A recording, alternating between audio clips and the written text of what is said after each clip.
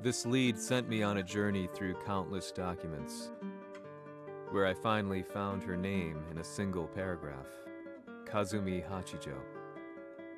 There was no mention of what kind of life she and Heihachi had led together, but it confirmed that Heihachi was Kazuya's father and Kazumi his mother. That's when I realized something shocking. The year Heihachi seized control from Jinpachi and established the Zaibatsu was the same year his wife Kazumi had died, and Kazuya had fallen from a cliff, sustaining terrible injuries.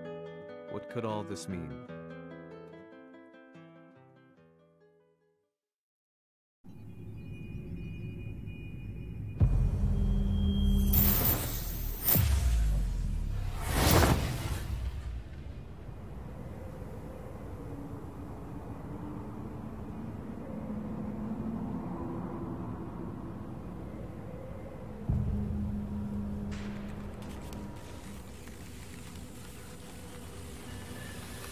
We have a handle on Heihachi Mishima's movements.